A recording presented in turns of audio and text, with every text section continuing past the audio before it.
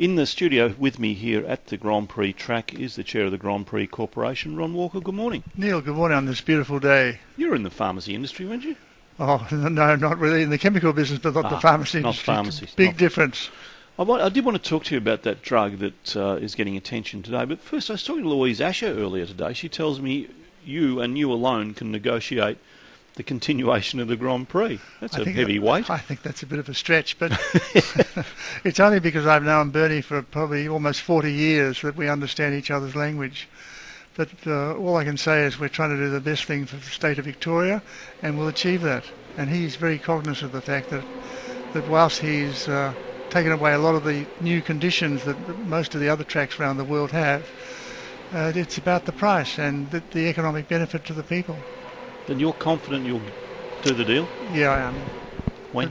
How soon? I don't know. I mean, the documentation is ready for the government to consider, but the wheels of government turn slowly, and Louise Asher's got the whole of tourism to consider, and this is only one part of it. But have you reached a final situation, or are you still negotiating? Well, I think that the foreplay is over, so to speak, and it's now a case of talking to the government about whether it's worth it or not. But I mean, when you think that 80,000 hotel rooms have been sold this weekend and all the economic benefits that Louise pointed out to you this morning, it's a great thing for Victoria, but there again, you've got to weigh up the costs. But you have got to the stage where agreement's reached. It's up to the government to decide whether it's done? There is a deal on the table, and it's up to the Cabinet subcommittee to recommend to Cabinet whatever they want to recommend. We can only do our best, and we'll see what happens. Oh, well, we could have an answer within months, couldn't we? We could have an answer within days, weeks, minutes. I don't really know. Is there any urgency about it? Well, Bernie's word is his bond, and the contract will go on until the government says stop. Yeah, but that's if it's not renewed, it finishes next year, doesn't it? Well, we've also got the MotoGP at Phillip Island, which is a great earner for the state government in terms of looking after it. That's the largest sporting event in Australia in the regional area, so that'll stay. But does it finish next year? This one, the Formula One, finishes this year unless the deal's done. Yeah. And is there any urgency to get that deal done, do you think? Well, there's probably an urgency in terms of our staff are concerned, because otherwise they'll be looking for other jobs. But I think the state government will look at it very seriously. You believe how far we've come in 18 years, this event? 19. Yeah, it's amazing the slickness of the event now and the controlling of the cost. I mean, Louise mentioned, I think, 28 million just to put it up and pull it down. Well, it's 40,000 tonnes of equipment. It's amazing. It is amazing. And, of course, the reach throughout the world. I mean, we go out to Russia, China, India and Japan at midday on Sunday for our brand of Melbourne. And the tennis centre costs more. $1.5 billion. you led me down the track on that. I was talking to Jeff Kenner about it yesterday. He said, don't ask Ron Walker about the tennis centre. Well, it's cost about $1.5 billion for a 2-week event, and we don't have any infrastructure cost labelled to the government at the moment. It's all about the subsidy of $50 odd million. Now, I know that Steve Bracks and John Brumby wanted to build it out of town or at Docklands, but that'll cost $300 million, and we don't want to advertise the rooftops of Altona, do we? No, I'd agree with you.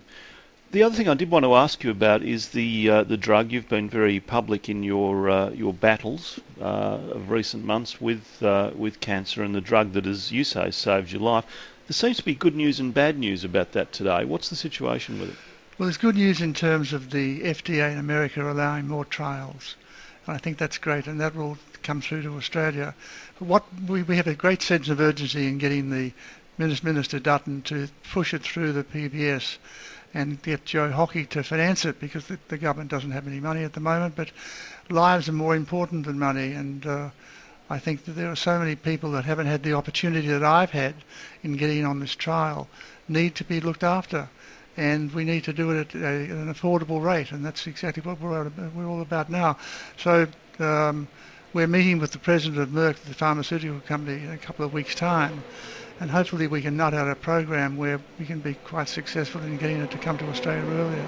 You're a man of crusades through your career. Is this a crusade now? It's more than ever, because I just think there are so many people out there with melanoma. I mean, I hadn't realised that so many people had cancer in this country until it happened to me. And obviously something in my body turned my immune system off, and I found a drug the second time. The first drug almost killed me because it reacted terribly to my body system, and this was at the last resort. And it worked a treat for me because it turned my immune system back on, and with little side effects. So I'm just a very lucky person. So what is the crusade to have this subsidised quickly? First of all, we need to get Merck to agree to it, and they'll do a deal with Peter McCallum and Grant MacArthur very soon. That's the first meeting. We've already met with Minister Dutton, and he understands the persistence that we'll apply to the government to get this thing through. And once that happens, hopefully we can make it available for everybody in a year's time. How are you? I'm fine. I've had no side effects. I got my strength back, and I'm very well. That's why I say every day I wake up, I just know how lucky I've been. A lot of your friends didn't think you'd be here. Well, that's what a lot of people are saying. In fact, I didn't think that I'd last the distance myself last year. But my hair's growing back, my vanity's been restored, and all I want now is to be able to share this with those people that don't have the contacts. Thank you very much for coming in, and all the best for the weekend. Thank you. Ron Walker, Chair of the Grand Prix Corporation.